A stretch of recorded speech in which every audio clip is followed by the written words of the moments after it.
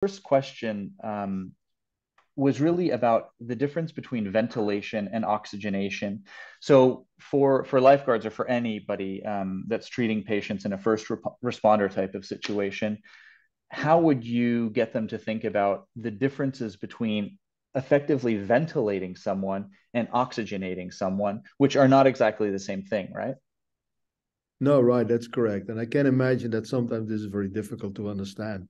But actually, if you consider it as a transport truck and something which is in it, it's easier to understand. So ventilation is just the truck. It's moving. Something is moving from place A to place B. So you're moving. You're breathing in and out, which means that you're having air going from inside outside the body inside the body.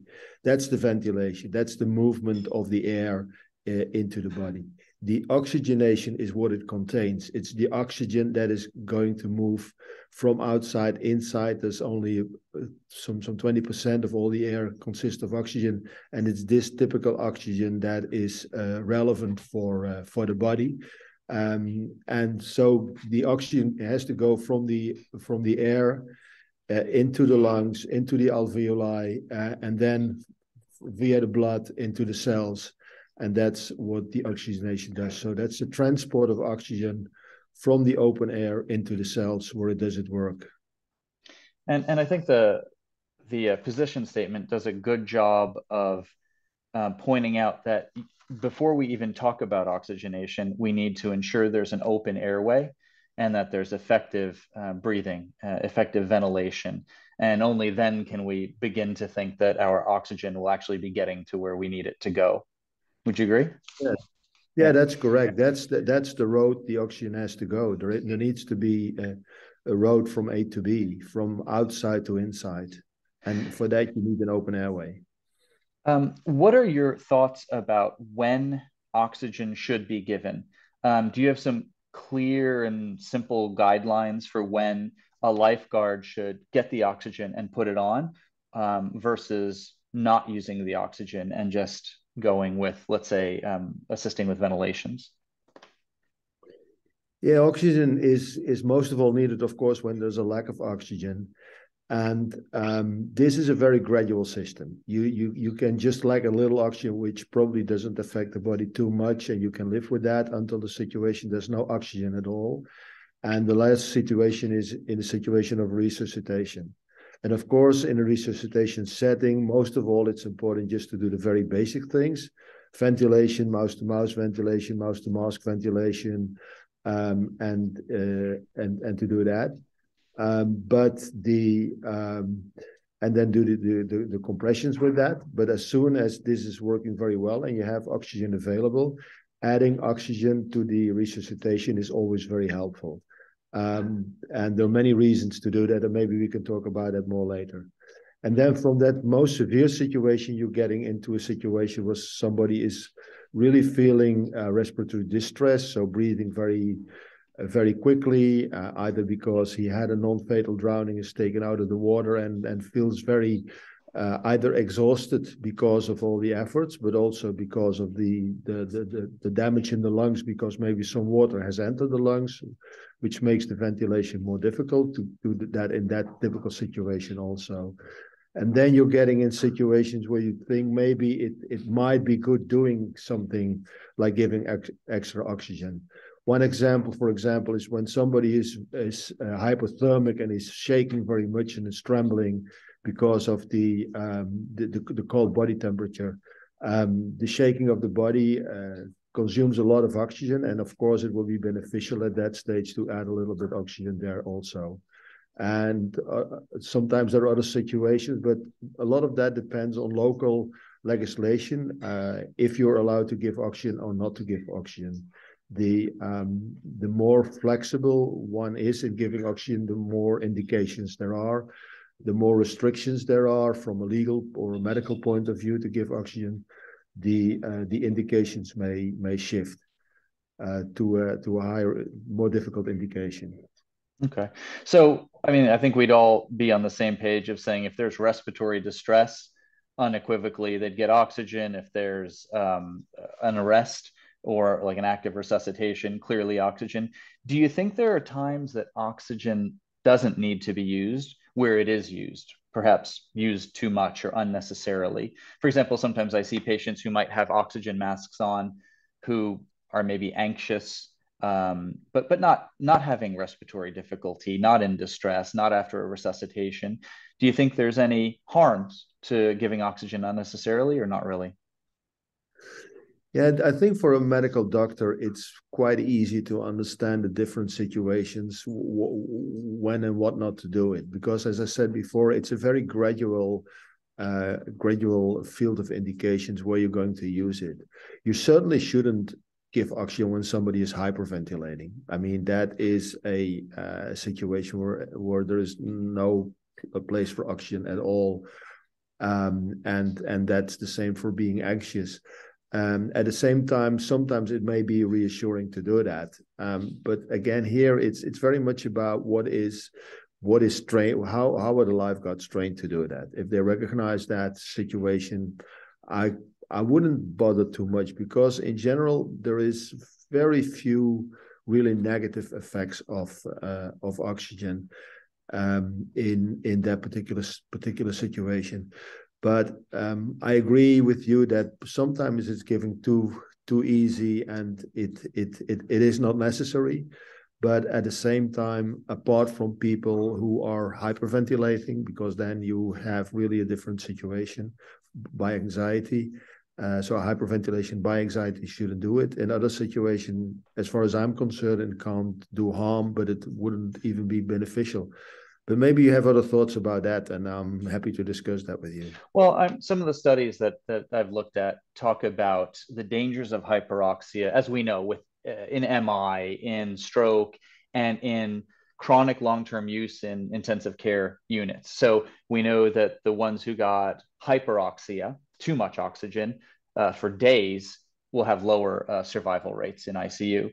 But I think there's good studies now out that show that within that early period of kind of the period we're talking about, pre-hospitally, lifeguards, emergency department, the first hours or day in ICU, we don't really need to worry about hyperoxia as a pathological event for our patients. Is that about right?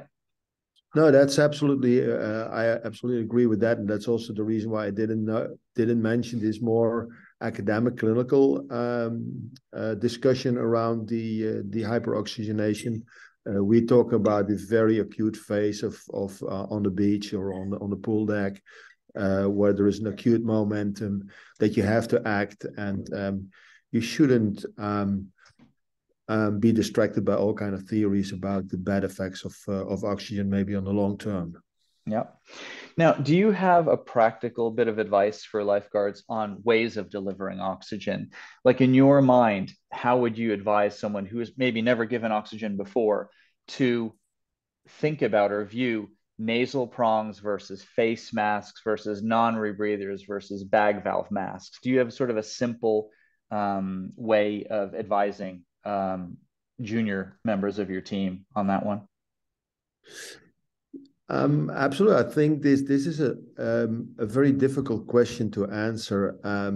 From my perspective, I think you only should deliver oxygen when you have followed an oxygen course, which has included one or several of these techniques. So it's not something that you just can learn from just reading something about it or just watching a video movie around things like that. So in my country, in the Netherlands, this is really a several-hour course where you learn everything about the equipment, about the safety, because it has also some dangers there, about the different methods of administration oxygen and how much oxygen you give with each of the different techniques. So that would be my first remark on that one. When a junior lifeguard wants to give oxygen, he should know that from his or her training program already. But once having had this course, there is again, here there's this gradual difference in the way you provide oxygen, how much oxygen you give. So if you only give a nasal cannula and you give only 2 liters of oxygen per minute, that doesn't really increase the oxygenation of the blood very, very much. While if you have a non-rebreathing mask, which is a mask with a bag under it, and you breathe, so while you exhale, the bag fills with the oxygen coming from the bottle. So, and then you inhale the full 100% of oxygen from the bag hanging under the mask. Then you provide almost 100% oxygen to the person. So there's the many different ways doing this, and giving a mask, a normal mask with oxygen while breathing spontaneous is somewhere in between these two options. So. Oh, So sorry. that's a little bit of the answer. No. Yeah, it's the same situation for us in New Zealand. We recommend the juniors to think about oxygen and to bring the equipment to the patient's side, but they obviously aren't going to be using it until they've had a specific oxygen therapy course. Now, what do you think about the use of pulse oximeters? And in general, I mean the fingertip probes in the lifeguard setting. There are some good studies out there, including one you did, that look at the wide variability in pulse oximeter readings by manufacturer, which also vary greatly depending on the temperature of the patient. So the fact that they're poorly perfused, especially the fingertips, clamped down, not getting much blood flow, there could be real concerns that the numbers we get will be erroneous. Now, in the hospital, we have the benefit of typically warm patients and fancier pulse oximeters, but on the beach, we don't have those. So, what do you think about the role of pulse oximetry in the resuscitation on the beach side? Yeah, that's a very interesting question. And as you mentioned, I did a study maybe already 10 years ago when we kind of developed I don't know if you know the Paris-Dakar race in Africa for cars. So we kind of developed the Paris-Dakar for pulse oximeters to test them under the most severe circumstances. And actually, it's still a pity that study had never been able to proceed. And I really, maybe some of the people in the audience would be getting motivated to repeat that one with at this stage, because what was coming out of that study was that there was a great variability of the work of the pulse oximeters. Some really did very well, some did very bad, and I can imagine that. Meanwhile, the technology behind it has improved very, very much. So I still think that it could very well be possible to use them. But on the other side, you're talking now at the very, very high end of professionalism of lifeguard work. If you have the finances to buy pulse oximeters and know how to use it, I mean, you're really in a system that probably very few countries in the world are able to deal with. So that's the other side also there. It's not a very high priority in it at all. So I think at this stage we cannot rely on pulse oximeters as we don't know how they work. It should be tested. At the other end, my experience with pulse oximeters is when they give a very low reading, it is because there's something wrong with the patient, not because there's something wrong with the equipment. So even if you use them nowadays and it gives very low saturation rates, you should act as if it was low and not saying, okay, the pulse oximeter doesn't work. I think that's, in case they are used, I think that's a very basic principle to keep in mind all the time. Nice. And lastly, can you talk for a minute on the value of mouth-to-mouth ventilations? What do you think about expired air for the resuscitation of the drowned patient? Yeah, that's also one of the very essential and also very old questions around the resuscitation of drowned victims. And I want to start at the other end, and that's at the end, not of the person doing the resuscitation, but at the side of the drowned victim, because many drowned victims are taken out of the water, look dead, but still they might have circulation. So, which also means that there is still oxygenation in the blood, and that what you are doing actually by resuscitation is just preventing the heart from stopping by giving some extra oxygen. So I think this is something to realize very often. I'm from the Netherlands, and as you will know, we in the Netherlands, we had this very old organization, 250 years old still, existing, and they promoted mouth-to-mouth ventilation already long time before formal resuscitation starts. And there are hundreds of cases where people survived only after mouth-to-mouth ventilation. So, and in many of these cases, probably the person would have looked dead, but would not have had a really cardiac arrest situation. So this is something to keep in mind always, as a basic understanding of what you're doing during mouth-to-mouth ventilation.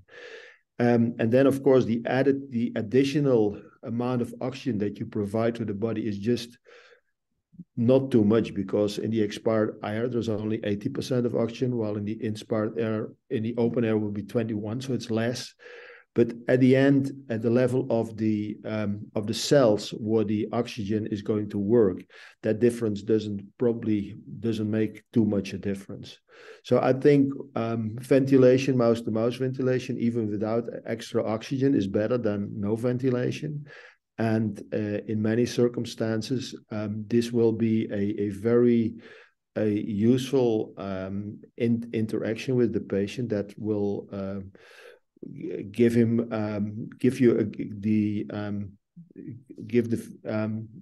good situation where the drowning victim will start to respond, and you know that he is still alive, which is, I think, very okay. Yeah, and I think catching them in those few minutes where they're in between a respiratory arrest and a cardiac arrest is really quite key. They may have stopped breathing, but as you just said, they've maybe still got some circulation, and you can essentially bring them back to life. I think it's a much more difficult thing we're talking about if we reach the point where their heart has actually stopped. That's typically very much further down the line. So I wanted to say that you've been an International Life-Saving Federation for a long time, been a researcher and a clinician. I want to And a make lifeguard. and a And a life. lifeguard. Oh, that's wonderful.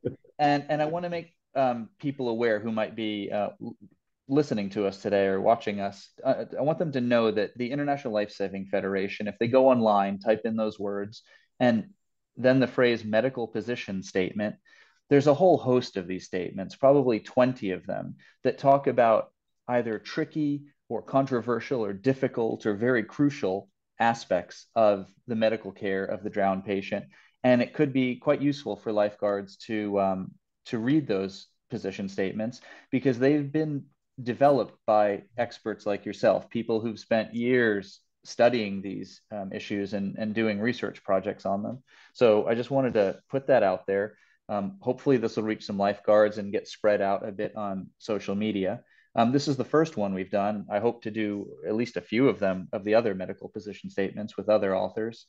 And I want to thank you for being the first one. And thank you for making time this morning from the Netherlands to talk with me. I appreciate it. Yeah, it was really a pleasure doing this. I hope the lifeguards have something about it. And indeed, the medical position statements contain a wealth of information and that's, I think, very important to realize. Everybody in this commission has been a lifeguard once in his life. So we know what we're talking about. We had a sand in our feet. We know how it's to swim in the ocean. So it's the same way of thinking that the people have that are listening to this. Thank you for the opportunity. Thank you, Joost. I'll talk to you soon. Bye. Bye-bye.